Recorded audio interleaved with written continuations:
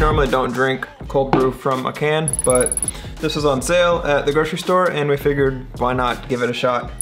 And it tastes good, recommend. Today we're gonna talk about 3 things that I like about my JH Audio in-ears and 3 things that I don't like about my JH Audio in-ears. So let's get into it.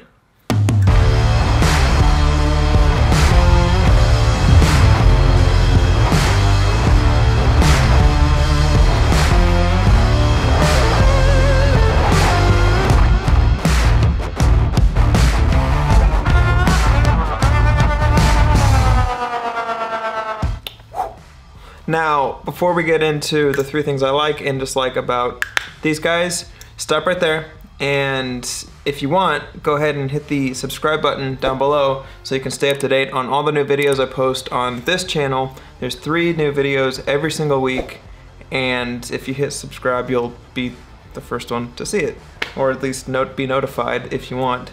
Now, all that to be said, I've been using in-ears for about 10 years now. I bought my first pair of customs about 9 years before that. I used universals for about a year, and eventually I just got to the point where I wanted to buy customs because universals didn't fit my ears great, or the ones I had just didn't fit great.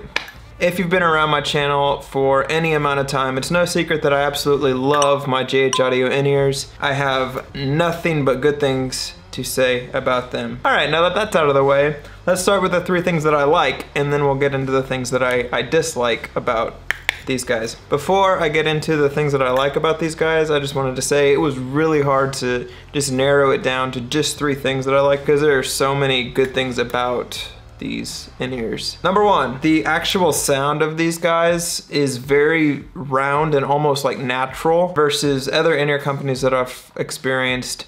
They tend to be very like hi-fi or like a very accentuated top end and accentuated low end, but the mid-range is kind of forgotten about, and these guys have a really warm mid-range, and I love that, especially for drums. I feel like it gives me a more accurate representation of what the drums are doing instead of having that massive EQ curve right in the middle of the frequency range, or the mid-range if you know about EQ. The second thing that I love about these guys is the in-ears are built just really good, and they're very robust. Like, they feel like they could take a lot of abuse. This cable and where the in-ears actually meet the cable they're just very robust and very just, there's confidence in that cable. And not just the cables are really well built, the case itself is really well built. It feels like an aluminum case. You screw it on, and I mean, I'm confident that if a car ran this over, my in-ears would still be okay inside. I don't recommend doing that because, I mean, these are expensive and you don't want to have to pay more money for them, but if it ever happened, I would have confidence that these would be okay after being run over by a car. The third thing that I love about these guys has nothing to do with the actual in-ears themselves. It's the customer service at JH Audio. From the time that JH Audio received my in-ears to my in-ears showing up at my door was less than a week.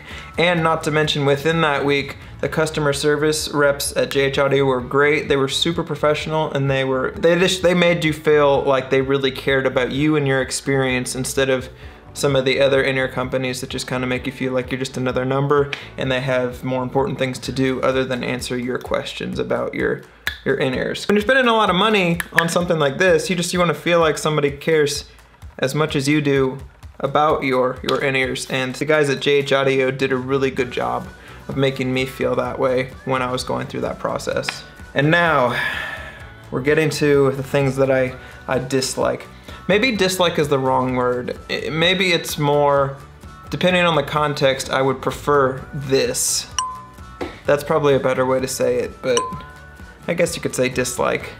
I'm gonna take a sip of my coffee first. Oh, that's so good. Coffee, tasty. Now, before I get into the negative things, I wanted to say the positives vastly outweigh the bad things. And these bad things aren't necessarily, like, they're not deal breakers, and some of them are just like situational preferences. So it could change depending on the situation, basically. First thing that I wish was a little bit different is gonna fall under that situational type of thing.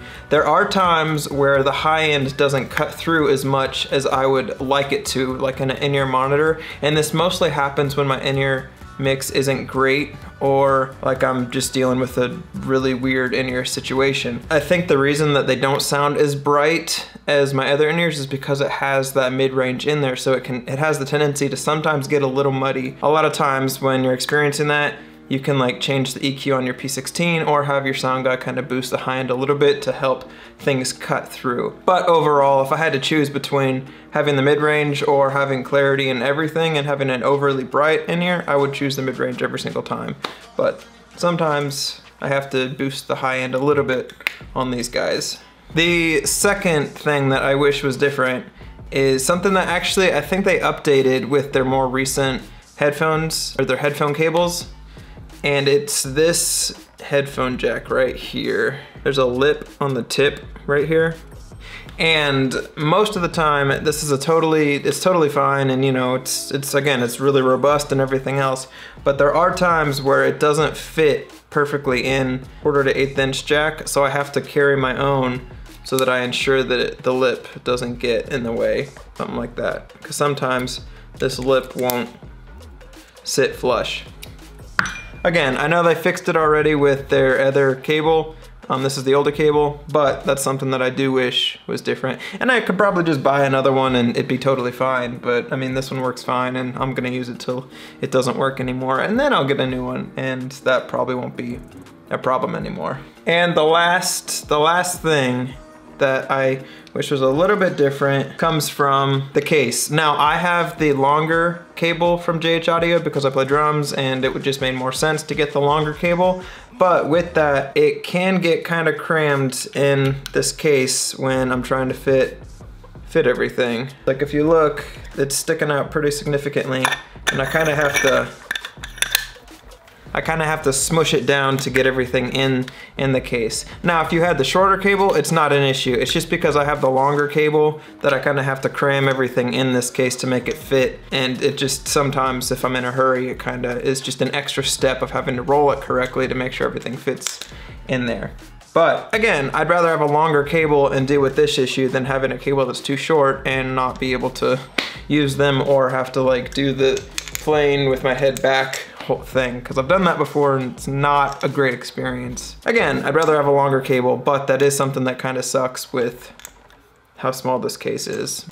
Like I said, those bad things or negative things, compared to all the positives that come from using these guys, there's no contest. Like, I would choose JH Audio every single time, and they're just small little quirks that you're gonna get with like every company. If you're in the market to get in-ears, I highly recommend JH Audio, and if you're looking for something that's universal, that's a little more affordable, I'll put some links to some good in-ears down below that I recommend. That's all I have for you guys. If you liked the video, go ahead and hit the like button. Like I said before, hit the subscribe button down below to stay up to date on new videos that I post on this channel 3 times a week. And with that, I will see you guys in the next video. Bye, guys.